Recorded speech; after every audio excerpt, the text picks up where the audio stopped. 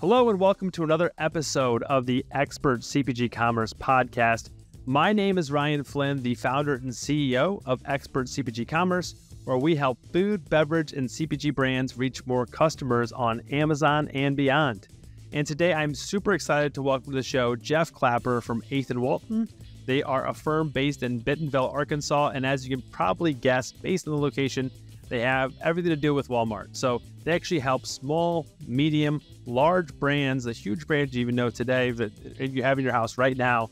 They help them with everything related to Walmart, both .com and particularly in store. Because, as Jeff and I talk about, Walmart can definitely be a black box kind of ecosystem. A lot of metrics they pay attention to, a lot of high performance targets you have to hit with Walmart.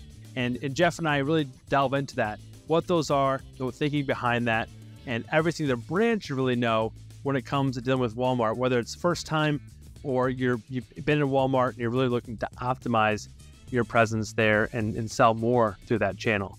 Now, before we jump over to Jeff, if you're a brand and you're maybe in the food, beverage, CPG space, or you're selling on Amazon and you're doing well, but you're not doing maybe everything you think you could be, then we would love to talk to you. We would love to help you and show you what you could do on Amazon, what your full potential is on Amazon. So a lot of our clients we've helped over the years, they're growing brands. They maybe have an internal resource working on Amazon in-house, or they're working with maybe another agency, and they're not just realizing the full potential. They're kind of feeling it in the back of their mind. They're like, I think we could be doing more. And again, we would love to show you that.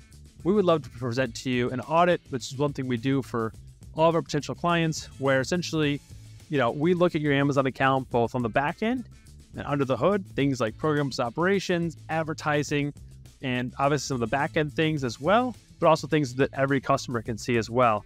We take an in-depth look and present that to you in an audit format and show you what you could be doing on Amazon. So if you have that doubt in your mind and you're not sure if you're doing everything you could on Amazon, or you could be doing more, we'd love to talk to you. So go to expertcpg.com/audit. You can fill in some information there, and we'll get back to you on whether or not you qualify for the free audit. We do have a team that's devoted to this and is doing these audits, and we do have limited bandwidth. So we can't serve everybody with a free audit. We'd love to, but we want to make sure we provide the best quality for those who are looking for an audit. So again, go to expertcpg.com/audit for your free audit, and we would love to have a chat with you and see how we can potentially help you. Now, let's jump into the episode with Jeff Clapper from 8th Walton. All right, my guest today on the Expert CPG Commerce Podcast is Jeff Clapper from 8th Walton. Jeff, thanks for joining the show.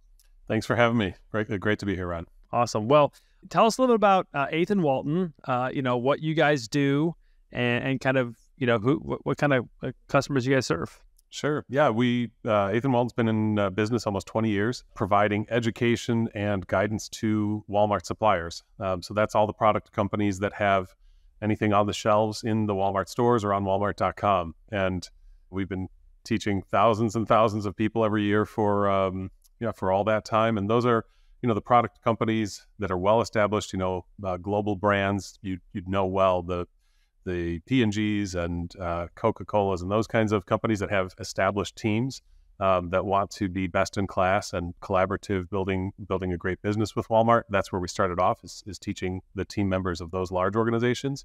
And then over the years, recognized that small and medium businesses, whether training was the right solution, 1, 2, 3 day classes on sales and analytics and supply chain and accounting, we're teaching those teams. And then also in many cases now, we really serve more as consultative guides to those companies in terms of helping them understand how to maximize their sales and profitability and the overall opportunity that they have with Walmart. And again, that can be on all the same kinds of facets. So sales strategy, communication with your buyer, replenishment, supply chain, production planning, operations, accounting, really all of the things that a best in class Walmart supplier needs to know. We can either teach teams in a classroom setting, or we work with suppliers over a period of time, really getting their team well informed and up to speed on those best practices. Yeah, I mean, that's a ton. I mean, like, it's funny when you say all that, and you know, I've chatted before about Walmart and different things, right? But I don't think obviously, I don't think the general public has an idea, but even brands that are getting into retail. Obviously, Walmart is like the 800-pound gorilla, right? And it's kind of like I tell people the same thing with Amazon. It's like it's their way or the highway. Like you've got to follow their stuff, right? Because if you think about the scale of these companies, right, whether it's Amazon, Walmart, whoever, they need to have these structured systems and these ways to do things, ways to communicate, ways to get product in, and these certain SLAs, things you have to meet. And again, I don't think maybe even people in the space understand all the complexity can go into it, right? Yeah, for sure. It's funny. I just had a conversation a couple of weeks ago. There's a client we started talking with about a year ago. They were going to start shipping to Walmart a couple months past when we started talking, early spring of 23. And as we've just, we're nearing the end of the year of working with them. And he said, I think for a minute we thought we could do this on our own. We didn't think there was going to be that much complexity or demand of knowledge and expertise and how we were going to execute this. And I was so wrong, and I'm so glad that we got to work with you guys. So it could have been disastrous, and instead they're going to have a really great launch. They've had a great launch, and they're going to have a great career with Walmart. So exactly to your point, I mean, it's a complex and demanding account, and Walmart is ever changing. I think that's one of the things I always like to credit them on. They're dynamic. They don't rest on their success, and so they are always evolving and improving. And as a result, of course, that creates change in expectations and requirements and practices for everyone around the business, namely, of course, in this case, the suppliers. So not only is it complicated, like you said, but it's always going to be changing, and for the better for the most part. So that creates a really good, meaningful, neat place for us to provide support and value. Yeah, and when would a company like come to 8th Walton? Like when would they engage with you guys, reach out to you guys in the journey of their life cycle? There are a couple places where we often start talking. Probably two or three that I'd mentioned just in a high level conversation. One is maybe a VP of sales or a president who just got a yes from a buyer. They've said, we want to take you in a couple hundred stores, maybe a couple thousand stores, and they're thinking, okay, great, we celebrated for 5 minutes, and now we've got to figure out how we're actually going to do this. And so we come in and work with them on how are you going to set up your supply chain, how are you going to set up your items, some of the initial work that happens from when you got the yes to when you start shipping. And then there's a lot of work that happens week to week as an actual supplier. And so, how are you forecasting orders and planning your production? And if you're, bringing product from outside the U.S., how are you planning around all of that? And then how are you communicating what's working with Walmart? How are you communicating challenges? Maybe there are opportunities. You could be performing better where you have distribution if you make adjustments to the forecast. How do you analyze and share that back to Walmart? So anyway, we're oftentimes starting with a sales lead who's got the relationship going, and we're here to provide a lot of guidance and support behind the scenes for that person and their team across their organization. In other cases, we work with suppliers that have been in Walmart for decades. Maybe they're already doing up to $100 million a year with Walmart, and oftentimes, again, it's a VP of sales, but they don't have anyone dedicated to Walmart. So the business is not necessarily to a size where they're going to have 2, 3, or maybe even dozens of people working on Walmart, but they have a warehouse manager, they have a production manager, they have all these people, and they're trying to figure out, again, how do we make the most of this opportunity? And maybe they're stuck. Walmart has certain programs, compliance programs that can result in growth in sales, but they can also result in penalties and costly penalties to a business. So sometimes that conversation begins with, hey, we're getting a 5-figure a month OTIF penalties from Walmart right now. How do we fix that? Or SQEP is another program they've launched a little bit more recently. What is this about? How do we understand it? How can we fight it? Those kinds of questions will come up even with established suppliers. And so that's another place we might start is we're doing, $5 to $100 million a year with Walmart. We don't have the internal expertise on Walmart. Can you help us figure this out? So that's a fairly common spot too, is established and looking for a guide and a resource to help them really understand best practices with Walmart. Obviously, when we talk Walmart, right, and we talk about there's obviously Walmart in store, the traditional, right, but then there's obviously the e-com side, right, which we'll definitely can delve into a little bit, but particularly in store, right, because that's I think kind of the black box that people think of or don't know as much about than maybe the marketplace platform or something like that. What should brands really know when dealing with Walmart, when getting in the store? Like what are the mindset they should have, or the caveats, the pitfalls they should watch out for? Sure. Yeah. It's a great question. And I know a lot of your business background and probably a lot of the brands that you connect with so well are maybe starting more with an e-commerce or marketplace, a 3P sort of approach, and a lot of success there. And in contrast, when you start talking about shipping into Walmart, you're not shipping to a couple of fulfillment centers. You're shipping to maybe dozens of DCs, large quantities on a weekly basis, and then of course they're shipping out to stores from there. So that's a different level of complexity in that regard. And then I think overall strategically, probably one of the big differences is it's not a week to week, like, hey, we started off filling, we sent them 5 units, and then we sent them 20, and then we sent them 100. This is like right out of the gate, we're getting thousands of units shipped out every week, something maybe less than that after your initial fill.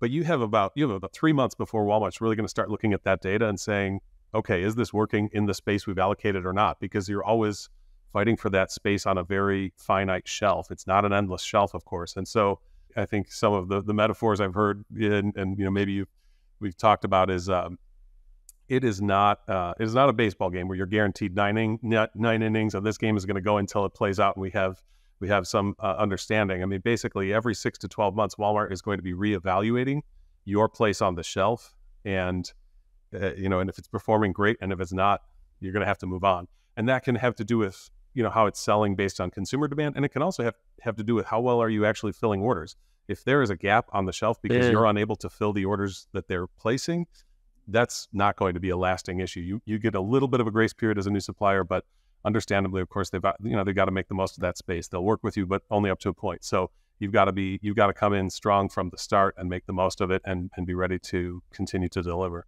Yeah, and I'm sure nothing frustrates either a store manager, a buyer, or anybody up the chain, up and down the chain more than seeing an empty spot on the shelf, right? Where there's where there could be something else they could put there or have more of the existing product, right? For sure. There in the store. And you talked about too before, like there's all these different initiatives that Walmart rolls out, right? Just like all these different retails, but I mean, Walmart in particular, like what about those initiatives, the kind of brands to be aware of, especially if they're entering, Walmart in store for the first time? If you really think about Walmart as a distributor, and they are trying to maximize the flow of their product from the supplier's warehouse all the way through to the end consumer.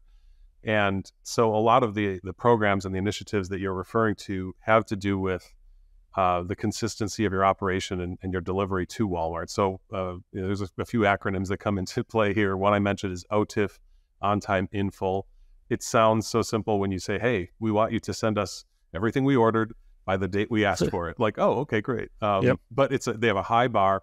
And the goal there is to maximize, as you just said, the space that they're allocating on the shelf. If you aren't filling orders, that's difficult. If you're not delivering when they expect you to, that's difficult, of course.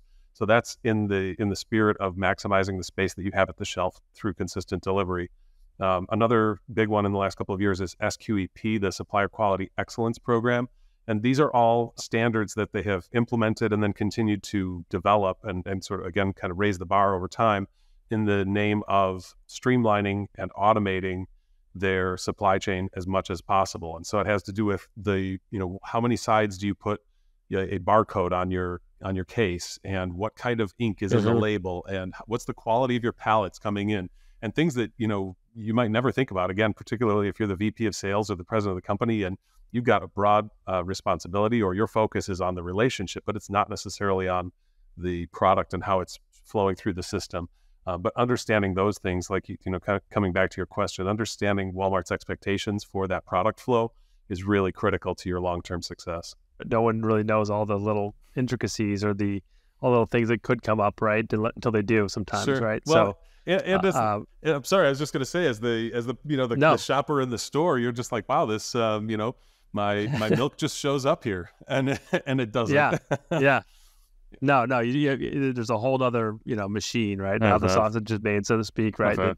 It's fascinating, especially when you think about all the stores, all the DCs Walmart has to have. We talked about a little about, getting into stores, right? Maybe getting that initial, maybe a brand entering Walmart for the first time, getting that yes, like you said, doing a quick celebration, but then realizing, okay, we've got to get in, we've got to do this right. And number of stores, is there any rhyme or reason to that? I mean, does it just depend on the item, the market, the demographics that item may serve? I mean, I'm sure there's no like formula that or that Walmart provides, but because it's kind of a fault type question, it could be a number of different DCs as well. That doesn't just reflect the number of stores you're in, correct? Right.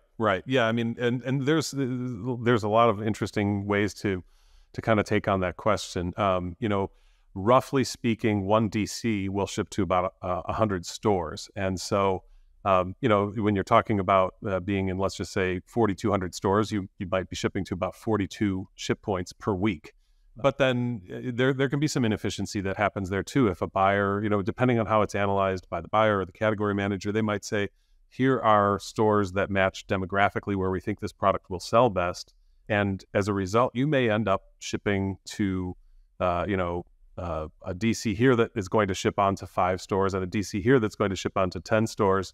You could still end up shipping to 42 DCs, but only be in, let's say, 600 stores or 800 stores. And so there can be inefficiency in that. And that can also come back around to be an opportunity with Walmart where you might say, hey, we're shipping to 20 DCs and we're only in half the stores that they serve. So could we look at expanding so that all of those DCs are shipping to all of the stores that they serve? And, that Walmart's already allocating labor and space in those DCs. If you're not cross-dock, they're already allocating space to you. So let's maximize that opportunity. But anyway, yeah, I mean, in terms of what you can expect, it can really run the gamut. I would say the one thing I'd say to a new supplier on that front is just be upfront about your capacity to produce with Walmart. Because again, back to your watch out earlier, it's a bad scenario if you come back after a month or two and say, we just don't have the capacity to fill. We got all excited when you offered us 4,000 stores, but we could probably only really handle 500. At least today. You're going to be in a much better position long-term if you just own that on the front side and say, we can really, really do well filling orders for 500 stores today, and we'd love to work our way up to that 4,000 stores. So yeah, the communication on the front side is really how you're going to build trust. Yeah, not a situation where you want to fake it till you make it, right? You want to lead with start slow, right? That's right. And the work you guys have done with 8th Walton, is there maybe a success story or a client you worked with that comes to mind? It was like, a great fit for what you guys do and a great fit for Walmart as well. And a great fit for the brand. It's kind of one of those win-win-win where, obviously the brand wins a lot as well in terms of increasing their presence and their sales. Yeah. I'm glad you said the what you just did about win-win-win. That is always what we're looking for is solutions that are going to produce great outcomes for the supplier and Walmart. And as a result, of course, that's going to reflect well on our brand and what we do. So a lot of those have to do with collaborative planning. An example there could be, we just had this happen with a company we've helped launch. We started working with them many years on the U.S. business, and now in the last maybe 6 months, they've been growing into Walmart Canada stores. And in their presence in Canada, which is relatively new, there were some situations where the Walmart forecast, the order forecast, was kind of level, and we knew that this particular item had a really strong velocity in the U.S. stores, and so basically it was kind of throttling what they were selling where they already had distribution. To give it a more simple, to simplify the example, maybe they were carrying 5 units on hand in these stores, and we were expecting them to be able to sell 20 a week, and they were selling out of those 5 by Tuesday every week. And the forecast wasn't saying we should order 6 or 8 or 10. And so every week we just saw the ceiling was 5 because that's all that was on hand. And so we were able to present an analysis of all the stores where we really could be expecting much higher velocities. And their counterpart inside of Walmart said, yes, let's make a manual increase here based on this insight. And now their sales have grown significantly since Walmart started ordering more, basically with that override of the forecast. So we're always looking for those strategies and the analysis that will produce growth where we can. Yeah, that's awesome. That's a great story, right? It's always fun to have those wins as well, where people just don't know the background of it. Again, people always think you can manually override things and you can't, or sometimes you can if you present the right data, right? In those scenarios, you're not really asking for another level of risk, or you're not asking the buyer to take on more items or more stores. You're growing where they've already given you distribution just by maximizing the supply chain and its capabilities. So again, that's a win for Walmart. This is just to look for those kinds of insights. Maybe correct me if I'm wrong, but I mean, is that kind of what a buyer or they look at in terms of performance? Is it kind of like that revenue on the shelf space, like that literal sales or profit per cubic inch or whatever on the shelf, and is it sell through? Or those kind of the two of the big metrics they look for, they're maybe constrained by as well? Yeah, I mean, you're absolutely right. They're always looking at the whole category. And so, again, a great supplier is going to help them assess the whole category and not just what's in it for them with their, 1, 2, 5, however many items. But how is this going to fit in the category? What is this going to, because in most cases, you're going to take the place of another product. So how is this going to elevate the dollar production of this category for the buyer, and what need is it going to fill in your assortment? How is it going to address a need or a gap or raise the bar of the category? Other factors, I think you kind of touched on one of them, is just what's the profitability, what's the margin really? There's a GM ROI is the gross margin return on inventory, and so Walmart's looking at, if we can, this is another win for us recently. If we can reduce the inventory and maintain our sales, this is a more profitable item for us. And so finding ways to do that. But yeah, there are several key metrics, and you just named a couple of the big ones. Yeah.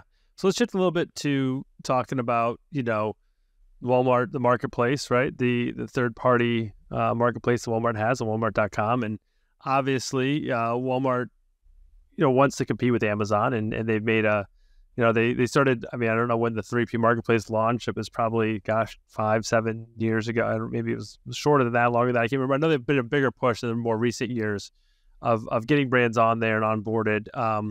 But obviously it's a seller marketplace. It's a 3P relationship where you're selling kind of through Walmart.com, and they're taking a commission and you're fulfilling the orders, and obviously the net kind of is coming to you after the fees and such.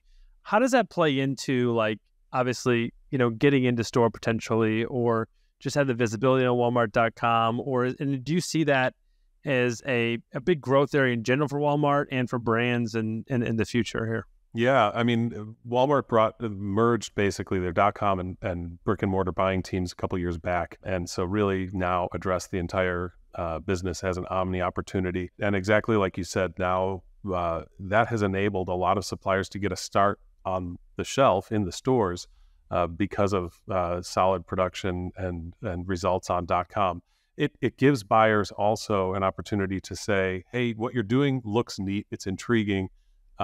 Get your item set up on Marketplace. Let's see how they produce, how they perform, and then let's come back around and look at it for the stores once we've got some more data there. So that is a really key starting point for a lot of suppliers now. It gives buyers, instead of just saying, no, I'm not going to put you on the shelf, it kind of gives you a new lower gear rather than going from, neutral to fourth gear. Now you've got first, second, third gear maybe before you get there. I'm kind of making that up, but I think that is definitely the play we've seen, and so more and more suppliers have that. In fact, I was on a call just earlier today, and it was someone responsible for e-commerce across several business divisions within a large company. And we were talking about some of those divisions have a brick and mortar sales lead, some of them don't.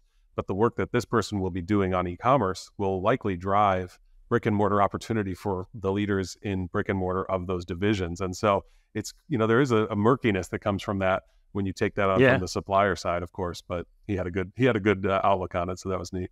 Yeah, well, no, you mentioned omnichannel on the Walmart side. It's like you said, you were referring to the story, right? It's the same thing on the supplier side, right? Like, it's because it's like all these things start, going into each other, whether it be someone, hears about your brand on Instagram and they find you on Amazon, they find you the shelf in Walmart or wherever it is, right? You've got to kind of have all those things in mind. So there's a lot of balls in the air, definitely, when it comes to being a brand and things you got to watch for. So in terms of, we talked about marketplace, obviously in store, but I know Walmart, just all that always equated with Amazon, but Amazon's always come up with new initiatives, new programs. I know Walmart does as well.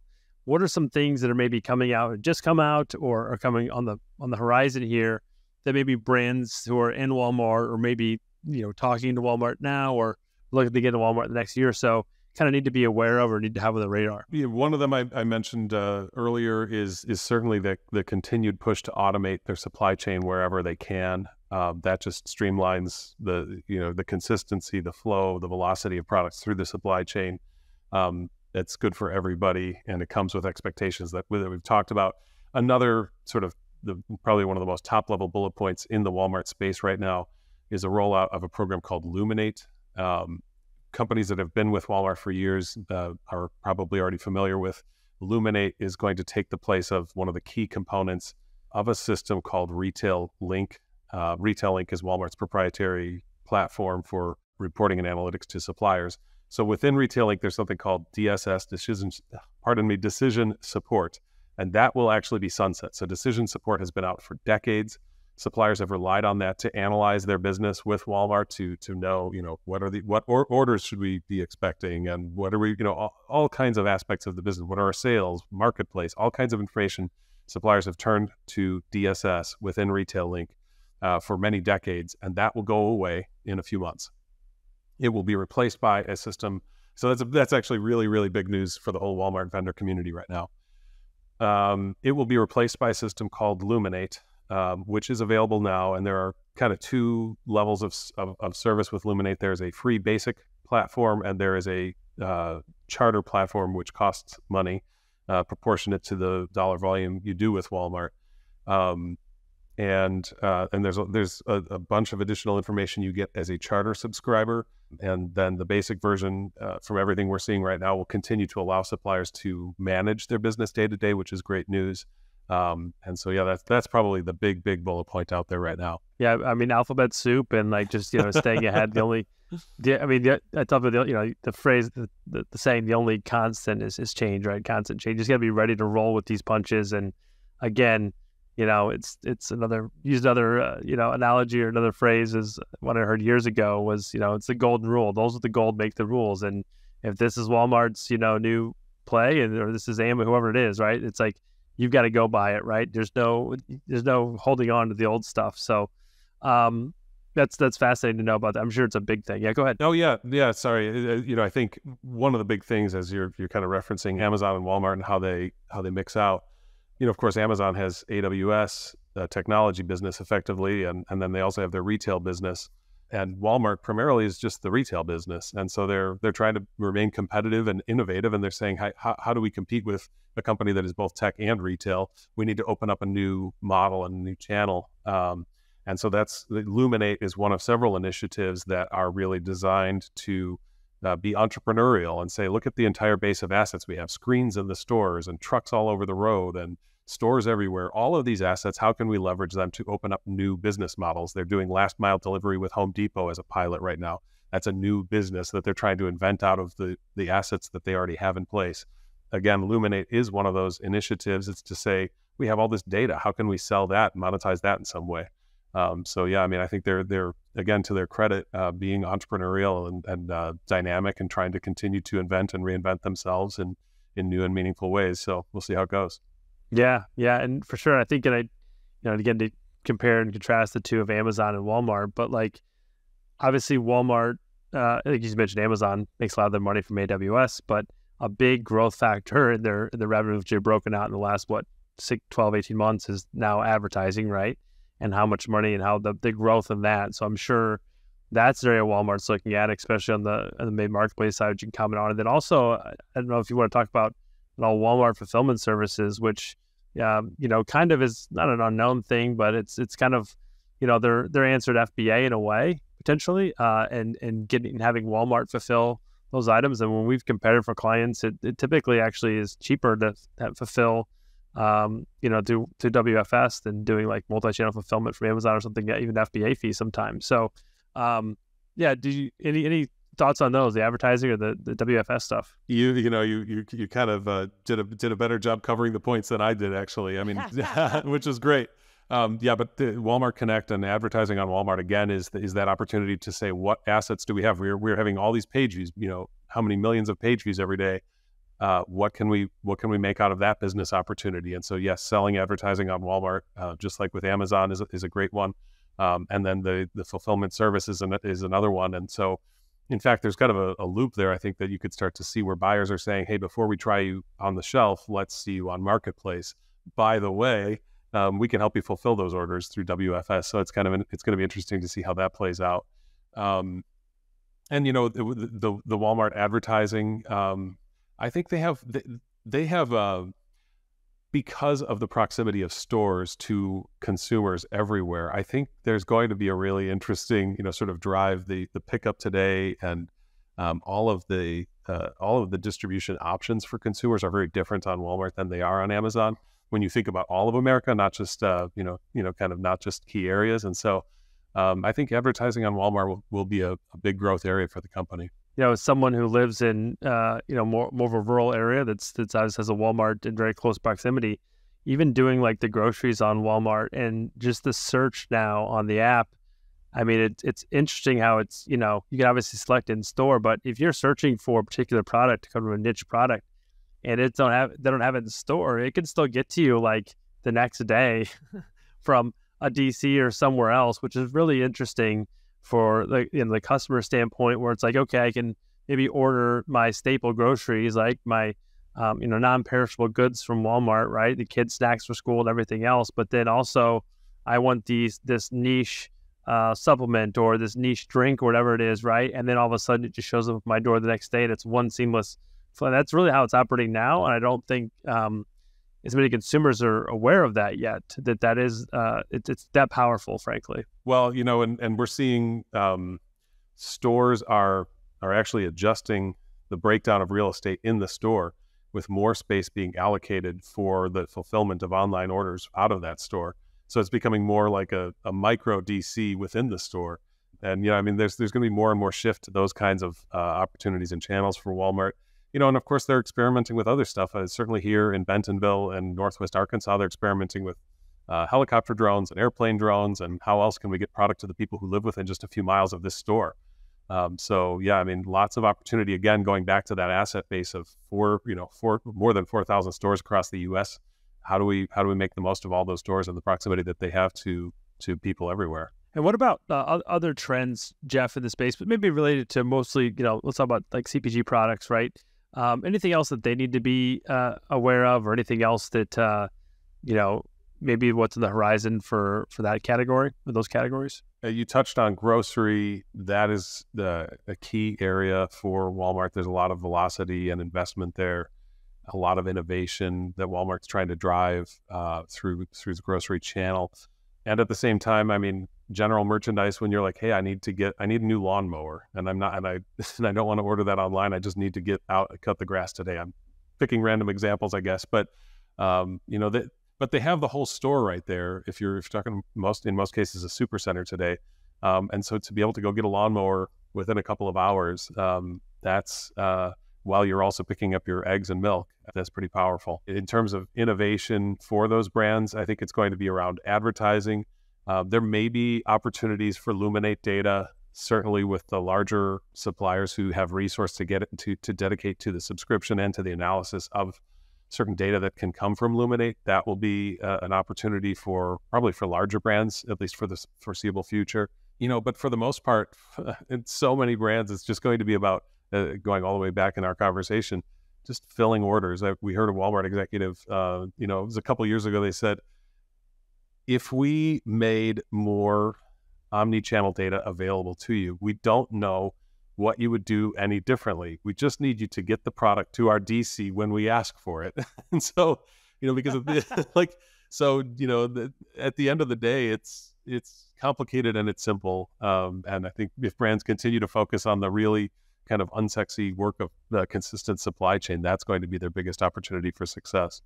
No, man, it rings true to my ears too. Again, quitting it to Amazon, but it's just like, hey, so we want to do this new, we want to make sure we have a brand story up or take advantage of the new, targeting we can do with consumers. Like, you just need to be in stock. Like, we just need to have a consistent, level of inventory there, because if you run out, it's like stopping that freight train of the Amazon flywheel. So you totally get it. Yeah. It's a simple stuff for sure. And as we kind of wrap up here, Jeff, give me an idea of what a brand needs to do to kind of think like Walmart. Again, I think, according to the Amazon thing, but I think if someone read Amazon's, core values or leadership principles, or the exact phrasing they use for them, they always talked about customer obsession and customer kind of first, right? And if you kind of take the lens of Amazon's policies and programs, it does start to make sense when you put them through the lens of those. Is there anything like a brand should do to think like Walmart, or put their Walmart hat on, and maybe they can see it through a different lens? What are some of those core tenets or core values, if you want to call it, that Walmart has that really are most important to them that brands should know about? Probably one of the first and maybe the biggest ones to be thinking about is at its core, Walmart really has built its brand on what they would abbreviate to EDLC, EDLP, and that just stands for everyday low cost, everyday low price. And so they are really wanting all of their suppliers to bring them the best price, which they will in turn pass on to their consumer. And that will serve as their best marketing, is just for shoppers to really trust that there's not a high-low, there's not, all kinds of jumping around on prices. If we can consistently deliver trust that our price is the best in the market, that will market our business, that will bring people into the stores or to our website. I think that is a core tenet for Walmart, to your point in the question. With some of these entrepreneurial endeavors, Luminate and some of the other initiatives that we've talked about today, it certainly affects the cost model to suppliers. And so that creates a more complicated, maybe nuanced conversation there, where, suppliers that we talk with all the time are saying, hey, we want to be partnering with you to give you the best cost. But, if every 6 to 12 months there's something else that's adding 1%, 2%, 3% to my cost, at some point this really doesn't look like a clean P&L as we've expected from Walmart for decades. This starts to look like a much more complicated, again, involved sort of cost model. And so thinking like Walmart, that is a core tenet. And at the same time, it's going through a little bit of a journey right now. I think suppliers are going to have to be a lot sort of sharper about how that plays out. For sure. I think also one of the great reads is just business reads in general is Sam Walton's autobiography. Is fascinating for number of amazing success story, obviously, but also, he's been gone for quite some time now. But it just gives you, and even reading that, I think I read that in the last 5 years or so, it really puts you in the shoes of Walmart's philosophies, right? Of providing value to the customer and having it price be that leading indicator kind of thing. So that's a great read if no one's read that one. What is it? It's Made in America. What's the name of that? Made in America. That's going to be my guess. So Made in America, Sam Walton. Yeah. So Jeff, what are some other resources that maybe brands could utilize? The book being one, maybe, but like some resources maybe you guys have, or there's maybe industry type resources that you recommend to help stay on top of, particularly Walmart? Yeah, we do provide a lot of resources on our website. It's right at the top at 8thwalton.com, resources at the top of the page there. A lot of just free, good content. We've got a blog with new content all the time, covering a lot of the topics we've talked about and in greater depth and sort of detail. We have a podcast there where we're talking about new initiatives, best practices with suppliers, and then downloads. We have a calendar. Walmart runs on a fiscal year that begins in February, and then they number their weeks accordingly. And then there's other dates, when are their warehouses closed, and just other particular dates that suppliers need to know. So we have a download of a calendar that is specifically about Walmart's calendar weeks and dates. Glossary of all, like you said, the alphabet soup, all of those acronyms. So we have a glossary that covers all of those just for suppliers to know, just to give you a couple of examples. But yeah, all out there for suppliers who are curious. It's good to have that kind of stuff out there and great for people to check out. So then where else can people find you, Jeff? Obviously you mentioned the website, but where can people find you? Live here in Bentonville and love being a part of the community in the town. Our company website is 8thwalton.com, and that's with the number 8, TH and Walton. That's the intersection where the home office has been for many years. It will become an Easter egg as Walmart continues to build out a new campus and corporate headquarters, but we're going to keep the name because it's very well established in this niche space, like you said. So, and then I get out to a lot of the trade shows for all the different categories of the stores. So if anybody wants to catch up at one of those in the next 6 to 12 months, I'll be doing a lot of traveling. And Jeff Clapper, if you want to look me up on LinkedIn. Awesome. Well, thanks, Jeff. A wealth of information, all things Walmart. I'm sure at some point, as everyone rolls out new initiatives, we want to have you back at some point. But thank you so much for all the information. Glad to do it. Always great to visit with you, Ryan. Thank you. All right. Thanks again to Jeff Clapper from 8th Walton for coming on today and just instilling all that Walmart knowledge in us. I feel like I could talk to Jeff for hours and hours about everything and detailing all those particular programs and the little minute details of each one. But I always have the time for that. But hopefully you found great value in that. And again, if you're looking for help in that area, please connect with Jeff and grab some of those free resources on their site. That's kind of amazing. They have those little things out there for brands to use. And if you're getting value from this podcast and this episode, we would love for you to just help us out. Hit that subscribe button if you're watching this on YouTube, or that subscribe button in your podcast player. And please rate and review us. We obviously, as you hear from every single podcast or video you watch, that's how these things work, is that we need your help in helping feed the algorithm, show that you're getting value from this content to help share with other people and let other people know about this episode if you think they would find value from it as well. So please, again, rate, review us, subscribe. We can't appreciate that enough. Thank you very much. And we'll see you next time on the Expert CPG Commerce Podcast.